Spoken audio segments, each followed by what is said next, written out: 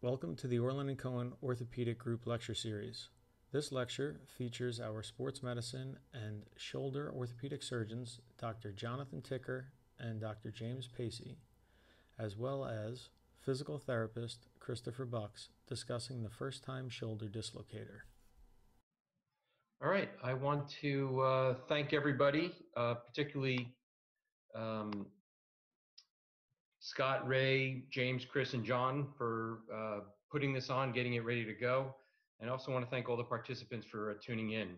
Hopefully this will be one of many talks that we do within our group. We will be recording, so we'll have it also for posterity. So my topic is to lead up for James Pacey so that he can talk about more of the technique material. My disclosures on the handout or on our Academy website. Melvin Post, a famous shoulder surgeon, said 1978 operative treatment is indicated when the patient has had 3 or more dislocations in a reasonable short period of time. 25 years later, another famous shoulder surgeon, Gary Gartzman, said historians will likely view our past treatment as suboptimal, where we typically operate on acute ligament injuries of the knee and ankle, but rarely on the shoulder. And a lot has changed in the past 17 years. So the premise is there are circumstances where surgical repair is indicated following primary traumatic unidirectional anterior glenohumeral dislocation. I'll go over some clinical scenarios, some evidence, both clinical and economic. I'll go over clinical practice, what is actually happening, and some recommendations, and talk about a couple of topics. And these are just 2 examples of acute first-time dislocators. Age has been reported early on for many decades as an important risk factor, and indeed it is. Youth tend to recur, no matter which study you look at, but there's many others, including, let's say, sports, and particularly ice hockey, with a higher incidence and a higher recurrence rate. So there are several factors to consider. This is just a list of a few as we see patients and how we're going to treat them. So again, primary macrotraumatic unidirectional anterior glenohumeral dislocation is the scenario. For those of you who operate in the beach chair position, this is the only one I'm giving you. So the typical tear, as you can see, is where the labrum avulses. You can see the schematic as well as the drawing with it right over here. But there's also another variant I'll show, the Alpsa lesion. I'll go in more detail where it's here and belongs there. So what's the clinical evidence? We owe a lot to the military population. Those surgeons found that operating on acute first-time dislocations was beneficial, and that has held up over the test of time. Sandy Kirkley passed away, unfortunately, too early in her career, did one of many prospective studies. This was one where the redislocation was reduced with surgery, and found that arthroscopic stabilization may afford a better disease-specific quality of life than taking a wait-and-see approach. But Tony found the same thing, that it's safe and effective and significantly reduces recurrences. And I'll go over later why that's absolutely critical. Jacobson did a little bit different. After 10 years, 72% of patients with surgery had good or excellent results. However, 75% not treated with surgery had unsatisfactory results. That's pretty compelling just alone. There is one study in the literature that shows and suggests that you shouldn't operate early. To me, this is a mixed population. I know Ray Sachs, we spoke about this. It is there, so there is some support for waiting. Another study by Longo, 9% recurrence after surgery, whether open or arthroscopic. And in fact, just a lavage led to a better rate than non-operative treatment. You got to keep in mind, though, with surgery, there is the potential for complications. There are systematic reviews in literature, these pooled studies, multiple reports through the Cochrane database is one of them, that highly active young people are less likely to have an unstable shoulder when treated surgically after an acute primary dislocation. just over the past few months, a publication came out that with surgery, there's a lower rate of total recurrent instability, 7 times lower. Similarly, a lower rate of further surgery and a slightly higher rate of return to play, all important factors. Thus, they recommended a primary repair arthroscopically routinely in patients who participate in sports.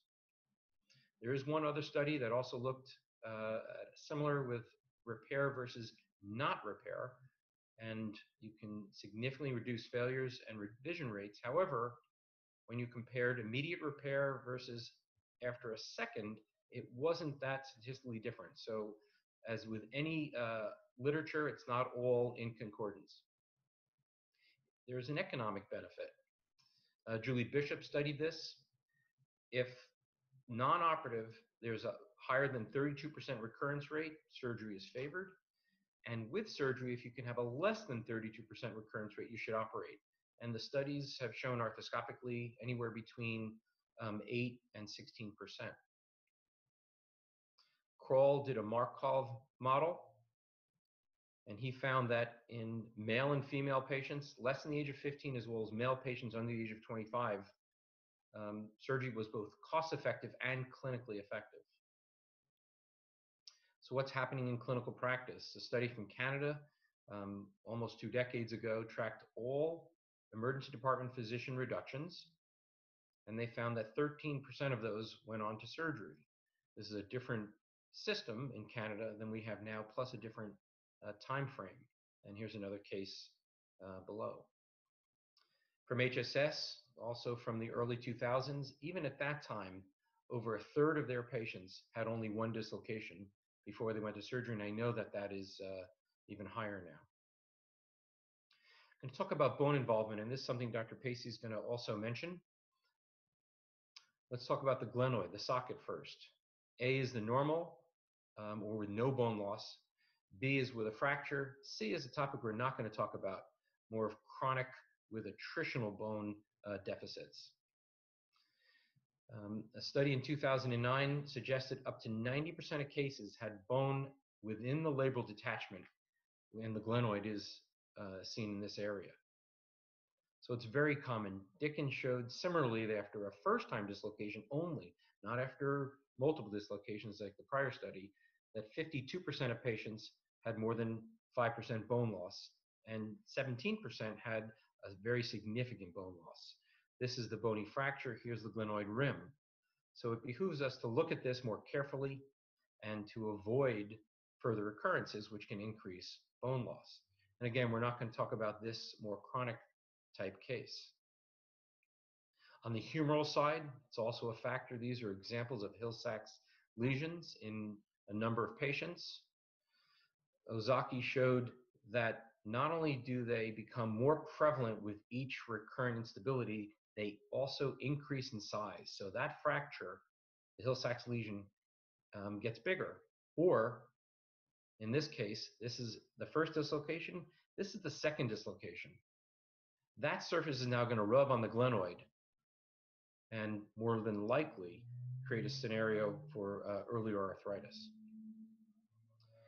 This is the Alps lesion I mentioned earlier, the anterior labral periosseal sleeve avulsion. This is the pathology where the labrum just scars down along the neck medially.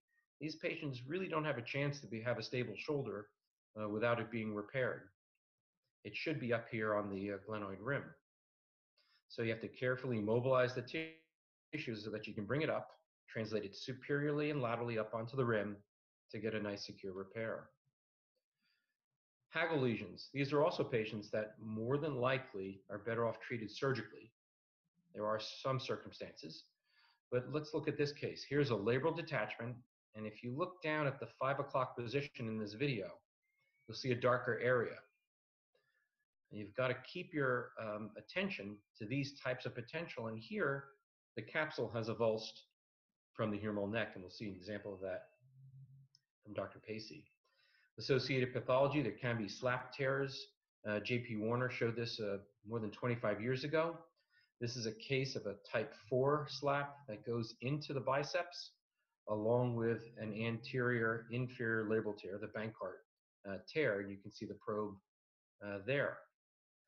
In this particular case, I repaired it in the upper left, then went ahead and repaired the superior labral tear.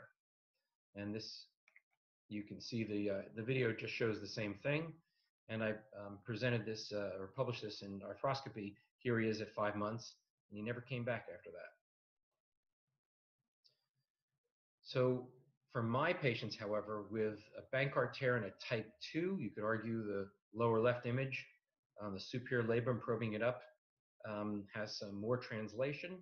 I rarely do a slap tear in the setting of a Bankart tear. I'll probe it beforehand, then I'll do the repair and probe it after, and invariably it becomes a more stable construct. So I try to avoid slap repairs along with Bankart repairs. I mentioned this tangentially earlier.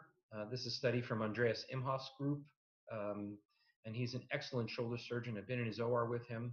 This is his cases after 13 years. And if you look, it's only patients with more than one dislocation. But the arthropathy presents with increased frequency of dislocation, more anchors, and an older patient.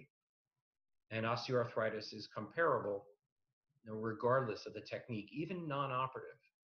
So they concluded that if you avoid dislocations, it's more important to prevent osteoarthritis. So that would bode towards fixing them after one dislocation. So what are the recommendations? Gartzman said that when a patient sustains an initial dislocation that occurs with sufficient energy that it can be classified as traumatic, surgical repair is an option. For me, I look more carefully in patients 25 years or younger that had a reduction that was required. I treat male and female patients similarly. We don't want to see a lot of ligamentous laxity, but they want to have, if they have persistent instability, that's apprehension. That's an important factor for me. On imaging, they have a labral tear, they have a labral detachment. There can be a glenoid rim fracture. If they have an Alpsa lesion or a Hagel or a very large Hill-Sachs, this increases the risk. But you also got to think about the timing in season, and we can talk about this in the question and answer. Also, for the high school students, if you operate on them during the school term, it can affect their academic performance. And I do try to start them in preoperative physical therapy. This is an article coming out in the Journal of Shoulder and Elbow Surgery in the next few months that I was a co-author on. We pulled 100 American shoulder and elbow surgeon members who are in the near circle. We presented 162 scenarios. So of this, 90% of the experts had to agree, and surgery is recommended for contact athletes over the age of 14 at the end of the season with both apprehension and meaningful bone loss. Conversely, no surgery would be recommended in a non-athlete without apprehension, without a sense of instability, and without any bone loss. So what's the take-home message? First-time dislocators deserve a serious consideration for surgical repair. And we're talking about traumatic anterior glenohumeral dislocation. And be it arthroscopic or an open technique, take a critical approach to these patients. One step that I like to remind, preparing for the surgery, releasing the tissue, allowing it to float back up to labrum is as important as how you repair it. So this is a patient left shoulder with the labrum being released so that you can, again, bring the tissue up onto the rim and then are able to achieve a good repair. This is what you want. This is in a quarterback. So for me, in conclusion, a primary traumatic anterior glenohumeral dislocation in the right patient with the right pathology, it's not a matter of if, but a matter of when. So again, in the right patient, the right operation done at the right time with the right rehab is the right thing to do. So thank you very much. So I'm going to focus on now the surgical management of the first-time traumatic shoulder dislocator. And in terms of disclosures, I do receive both research support, royalties, and do consulting work for Arthrex. I will talk about some of their products in this talk, as that's mostly whose products I use when I operate. I'm also a committee member for AOSSM. Instability surgery, we've been talking about this topic for a long time. This isn't anything new. I actually gave my first lecture on this as a grand rounds as a resident in 2005. But we've really been talking about shoulder instability from 1500 years before Christ. Shoulder reduction techniques have improved over the years. You can see those down in the middle. Some of my favorite lithographs of old school orthopedic surgery involve hanging children from people's bodies in order to relocate their shoulders. And some of the older terminology we talked about, the ABER and the Ambry, the traumatic versus microtraumatic versus atraumatic instability really aren't the focus of this, but are topics that should be touched on in the future. We really need to focus when talking about repairing shoulder instability is to focus on anatomy. The anatomy is key. And what we want to do is recreate the normal anatomy as much as possible. And that really focuses on the inferior glenohumeral ligament here anteriorly and the middle glenohumeral ligament for first-time traumatic anterior shoulder dislocators.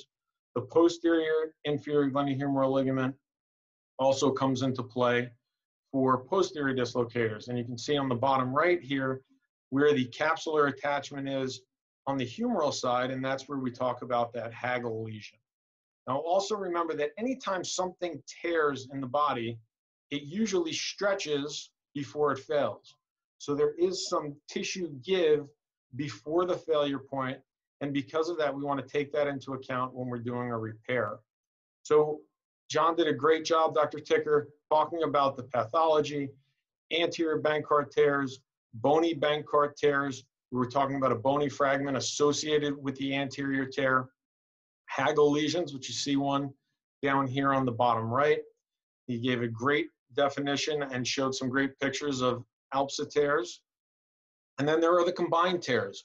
In dealing with high-level athletes and really with football players and guys who recurrently dislocate, we see even up to 360-degree labral tears.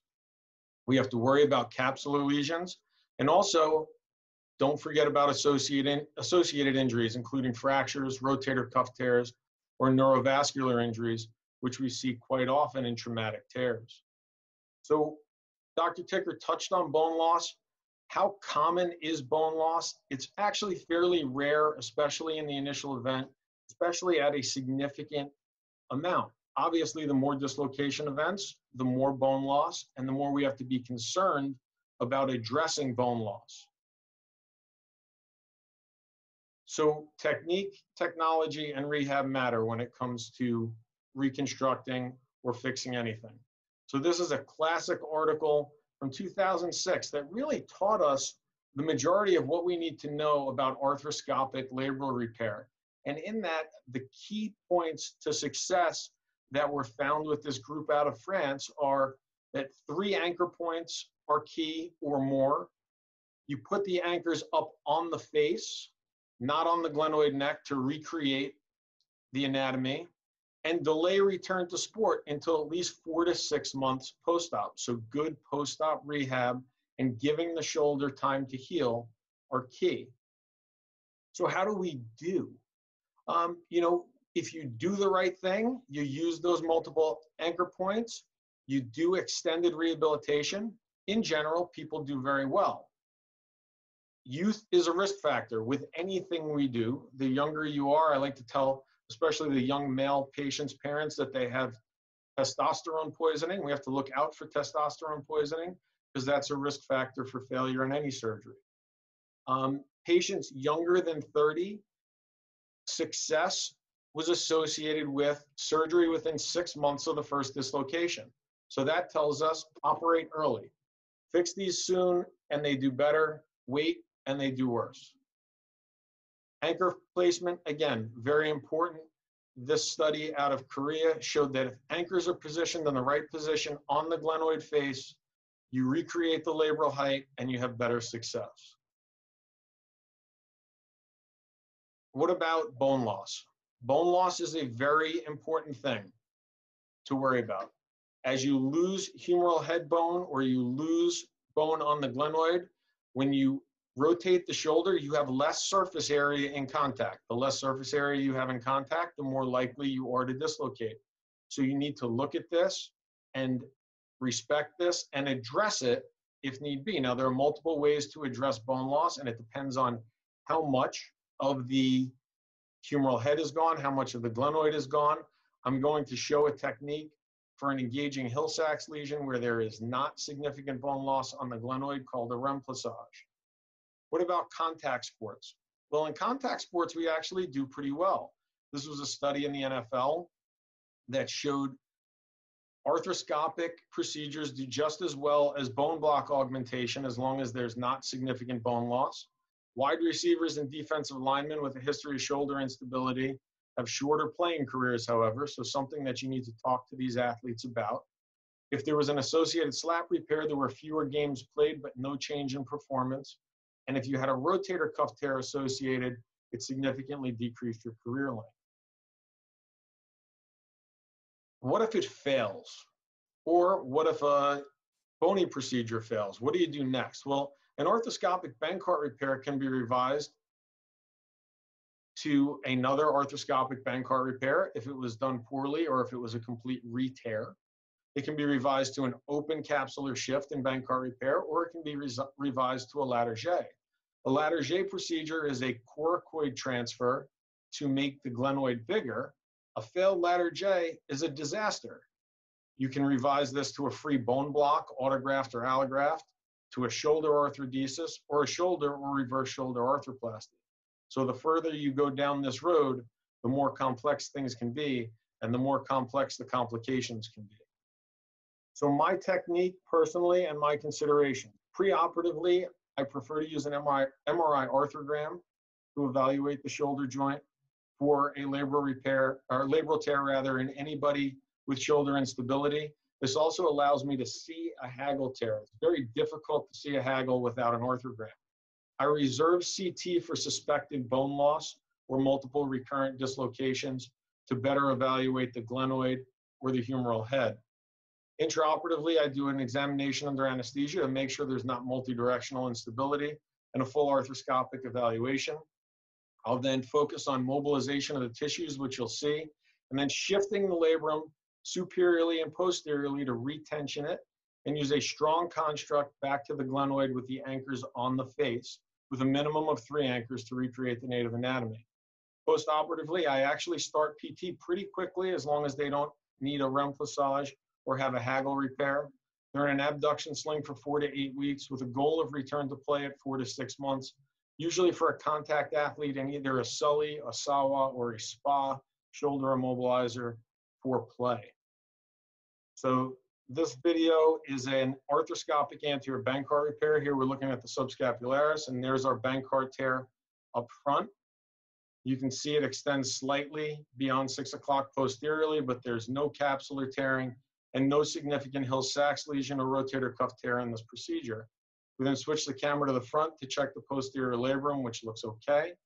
We then work very diligently to mobilize the tissue.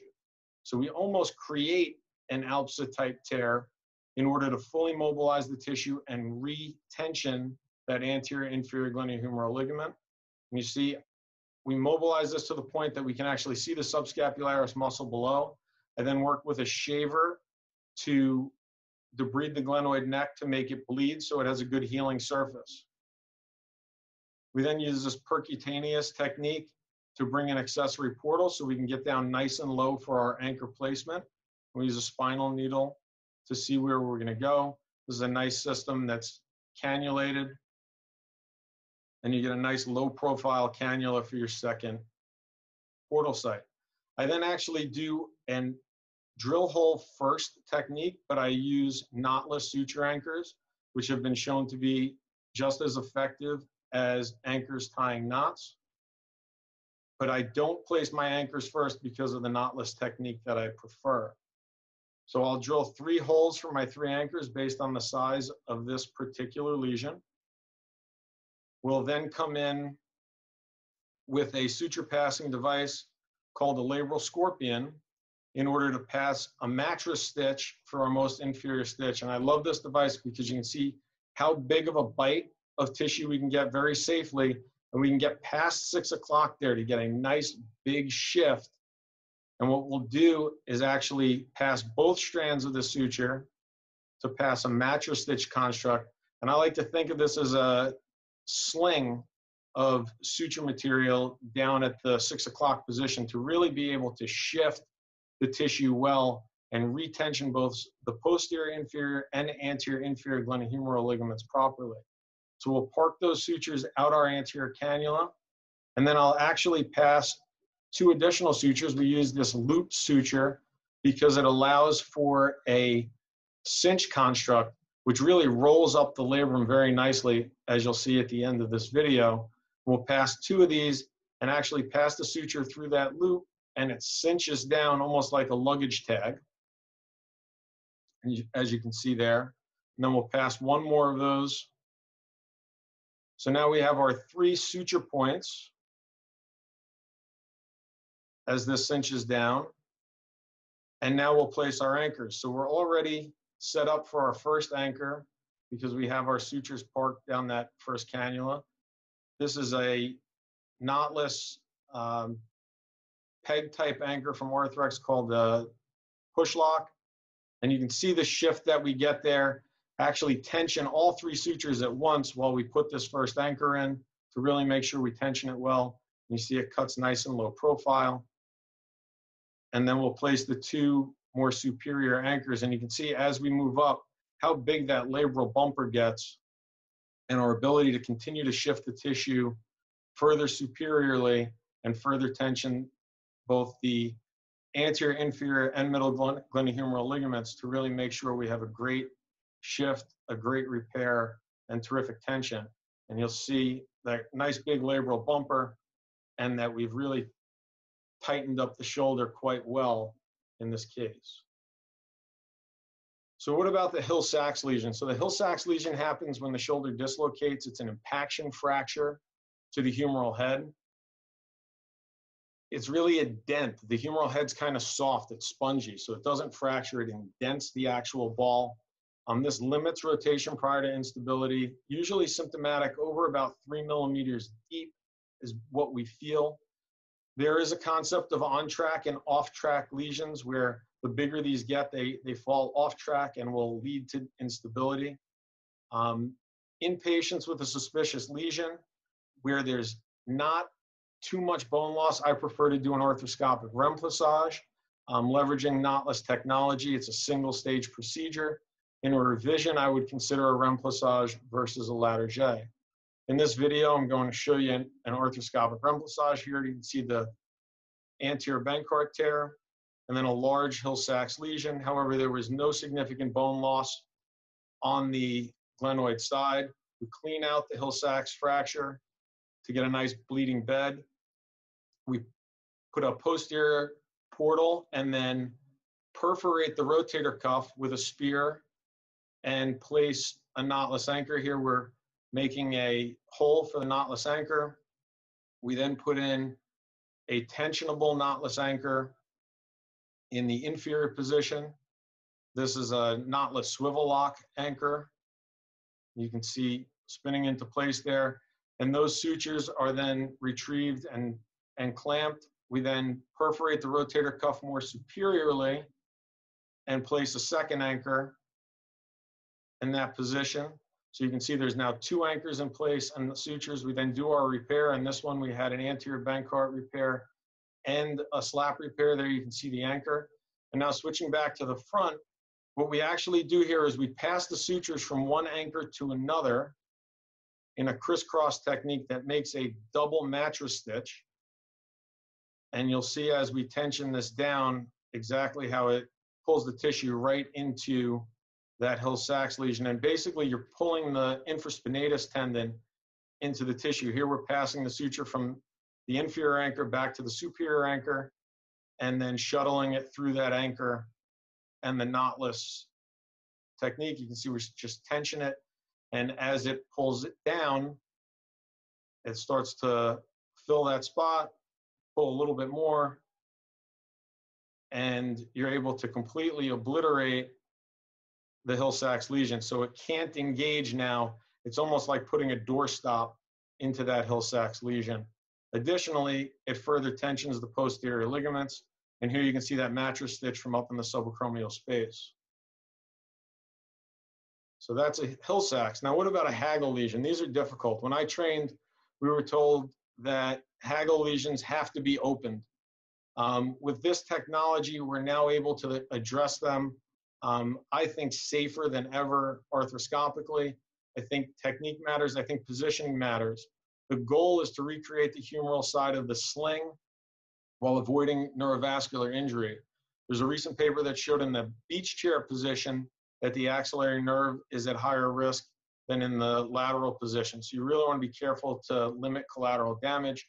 And again, using this knotless technology, we were able to do this arthroscopically through a 7 o'clock portal. So again, for the last video here, another anterior Bankart tear. And this is in a professional athlete. And we look down the bottom, and here's our Hagel lesion. So what we do is, after our full exam, you see there's no Hill-Sachs deformity. We take a spinal needle to localize exactly right where the lesion is. And then I can place a clear cannula through the lesion from that 7 o'clock position and place that same knotless anchor that we just used for the remplissage into the footprint on the humeral side in order to repair this lesion. So we place our anchor. You can see it screwing in right there. Now we have the same setup with sutures that we had before.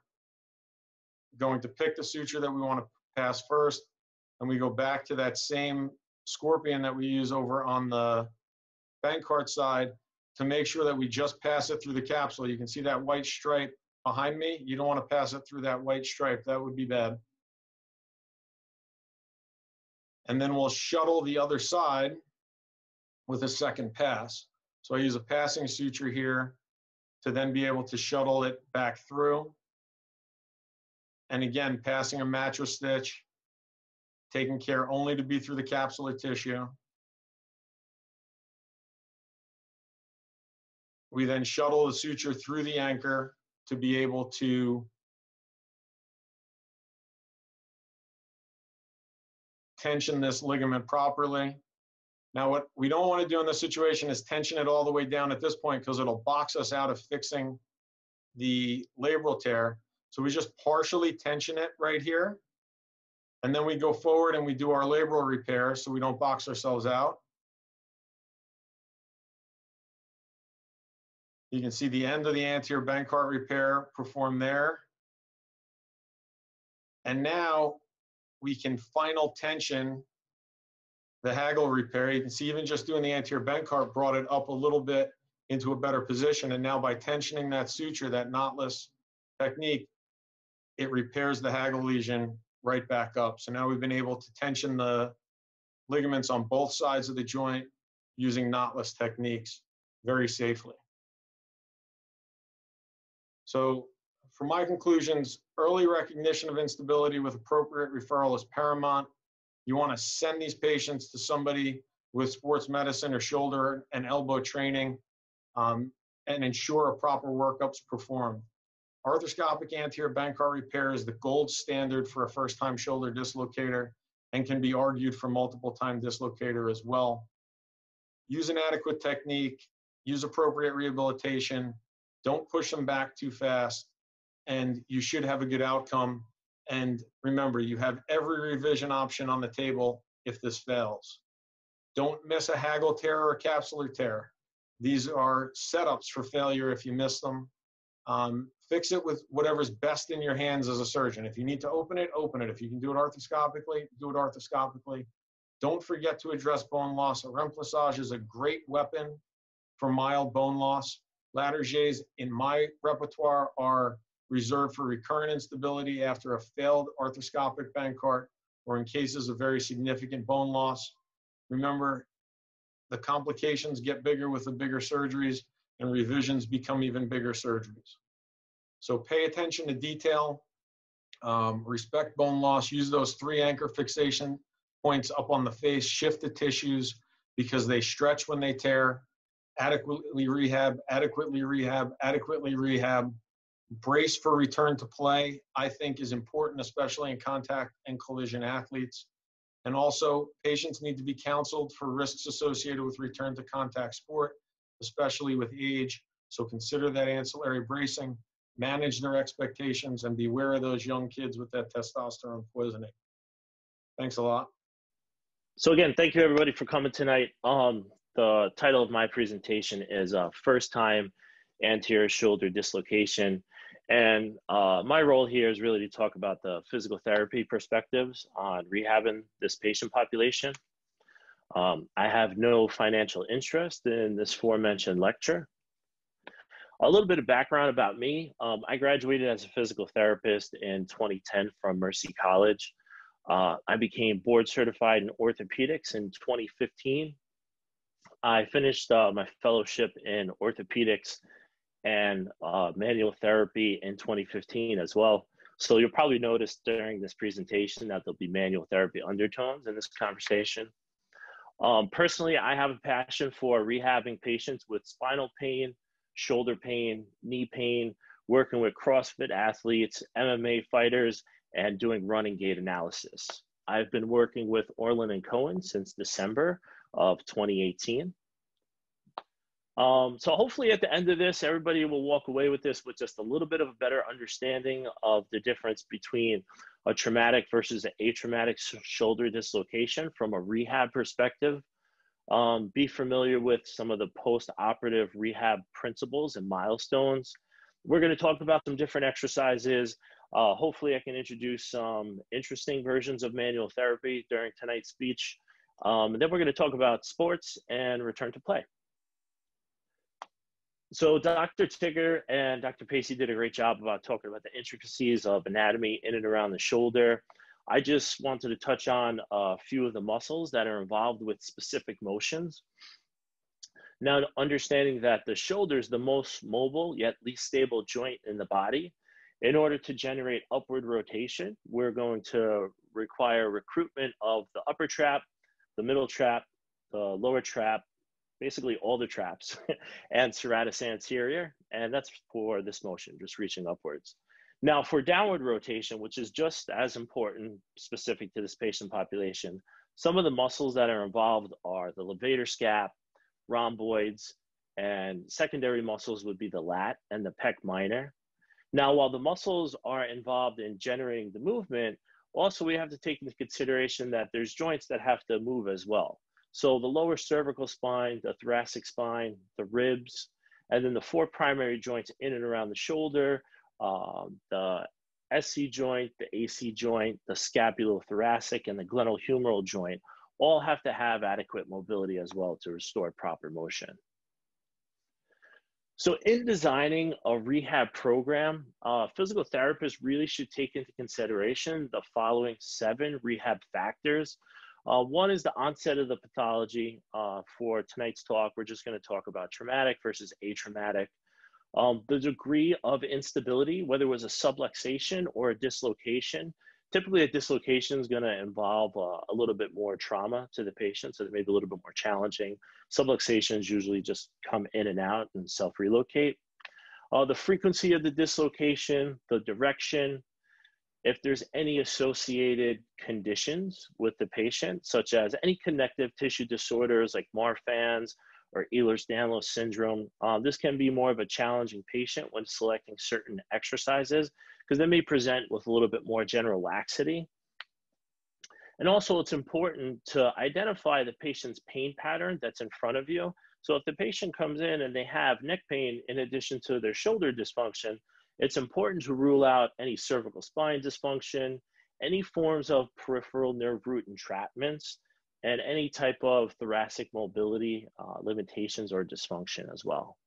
It's also important to consider neuromuscular control throughout the given range and the patient's activity level and the selected sport that they're trying to get back to.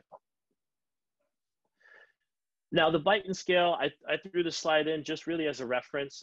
It's a quick and easy way to identify if the patient that is in front of you, if they have general laxity.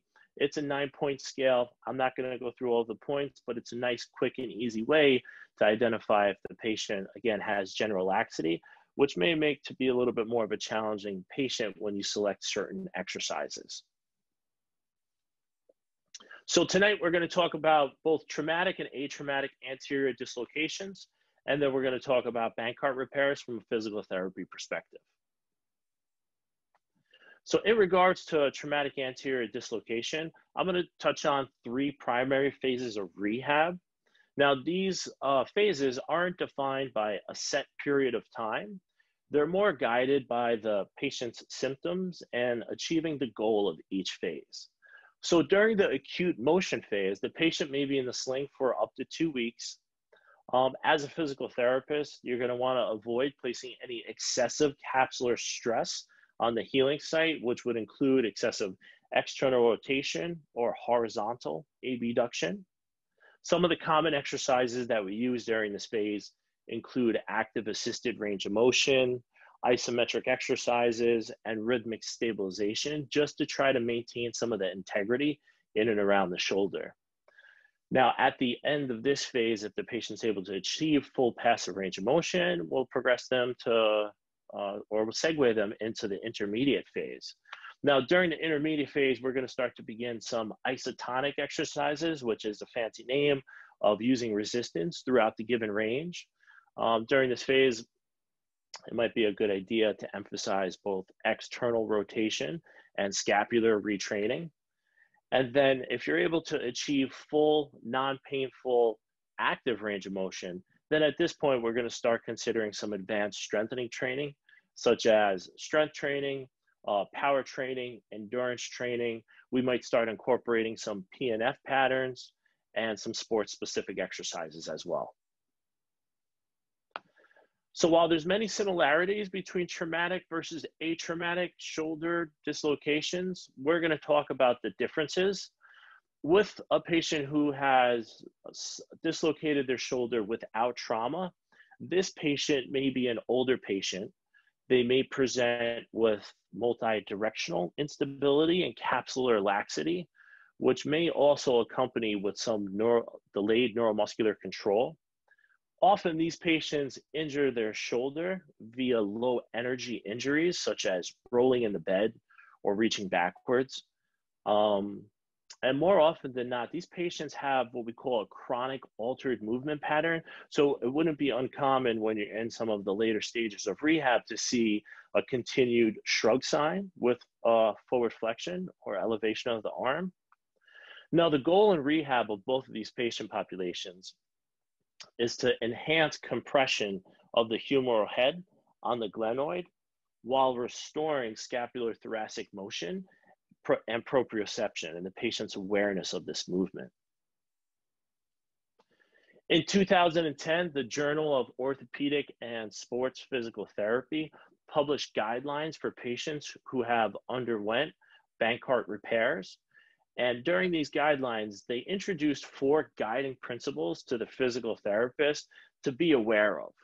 Now, surgeons have different protocols for Bankart repairs, but I thought that this was important because as a general rule of thumb, these guidelines may help a physical therapist rehab their patients and get them towards their goal. So the first principle includes understanding the surgical procedure. The second is understanding the structures that need to be protected and the rate at which they heal. The third principle is selecting the right exercise and applying the right stress to these healing tissues. You don't want to do too much too soon.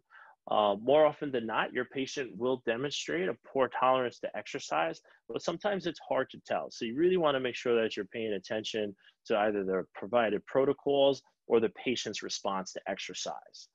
And then last but not least, is paying attention to the initial period of immobilization and the rate of range of motion progression.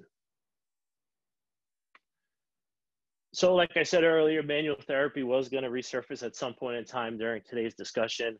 So part of my treatment philosophy is I use a technique called deep fascial manipulation. Deep fascial manipulation was developed by a physiotherapist in Italy Luigi Stecco, over the past 50 years. This system is based on the fascial system throughout the body. It's guided by movement, and it follows specific patterns. The treatment techniques often look like focused deep pressure for an extended period of time. And in this slide, I'm going through a sequence that starts in the front of the shoulder, in throughout the front of the bicep, down throughout the forearm flexors. When combined in one treatment, should foster and help assist with flexion or upward rotation of someone's arm.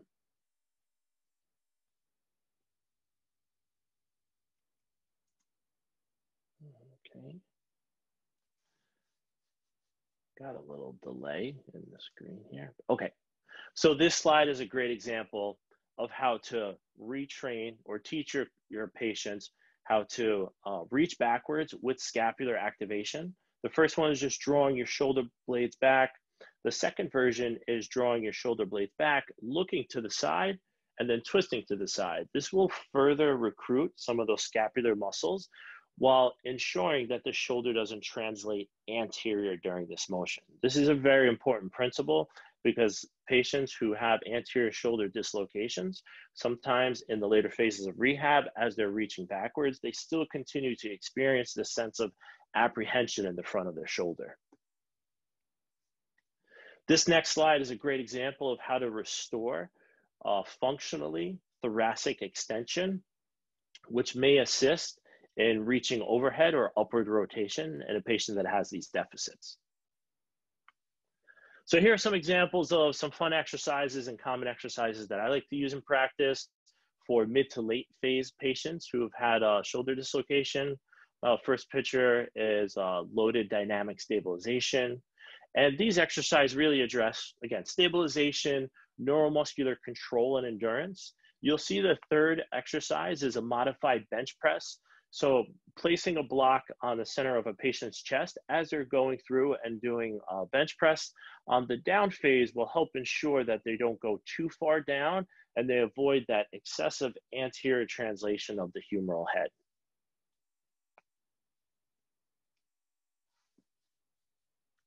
Okay, I'm having a little delay here again.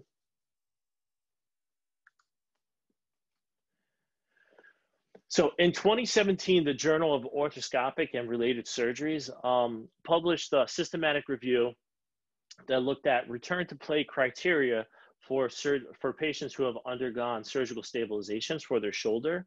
They looked at over 5,100 studies. And it was interesting to note that over 75% of these studies listed time greater than 6 months as the sole criteria for this patient population to be at reduced risk for injury. So extrapolating that just one step further, this identifies a clear need to determine specific criteria for return to play for this patient population, as the research hasn't necessarily established that yet. So understanding that there's no established protocol for this patient population for return to sport and play to date, as a physical therapist, some things that we should be looking at is before the patient gets back on the field or starts doing aggressive exercise, you really want to make sure that they have negative provocative tests, such as the load and shift, the apprehension, relocation, and the anterior draw. These tests and maneuvers should be asymptomatic. The patient should also have full pain-free active range of motion. If you have access to isokinetic testing, that's also useful. And a physical therapist should be able to functionally test the muscle endurance and the muscle power of these patients before getting them back onto field. This way they can return back with confidence. So in conclusion, what we want to do is respect tissue healing timeframes in this patient population, avoid early capsular stress, such as horizontal abduction, external rotation, allow the symptoms and the milestones to guide your progressions as a physical therapist. It's always important to assess before you assume progress.